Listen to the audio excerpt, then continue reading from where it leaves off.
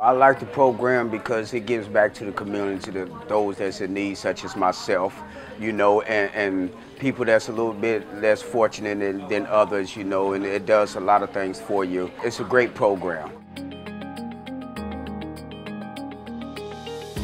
The Better Way program is really a program that gives people who we see around our community who are turning to street corners with signs, asking, begging for handouts out of car windows.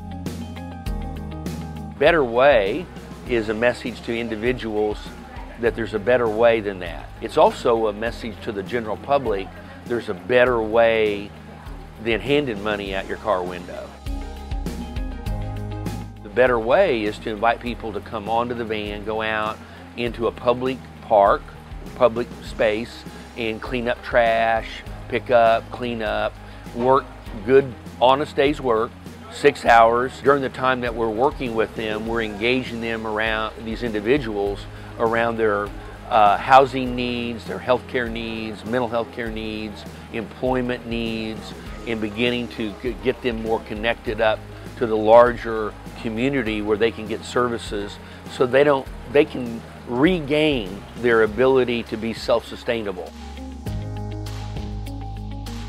Got to meet a guy this morning who went through the program early on, got a job, and is now using his new job to hire other people who've participated in this program, which I think is awfully cool.